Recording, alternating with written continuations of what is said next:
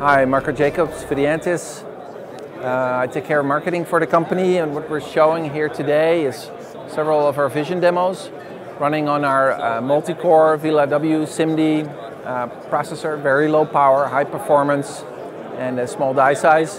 What we're showing here today is different demonstrations.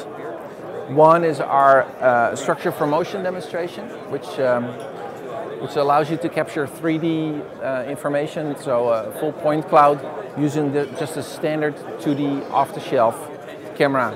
Then we do all the processing on our processor and show the 3D point cloud reconstructed there. And another demonstration we're showing today is pedestrian detection. So we use a histogram of oriented gradients method together with a support vector machine. We here do in real time 30 frames per second, again at just a few milliwatts in a very small silicon area.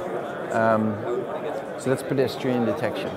Another demonstration we're showing here is face detect.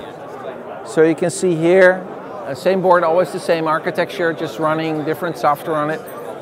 This is a Viola Jones based HAR object detection.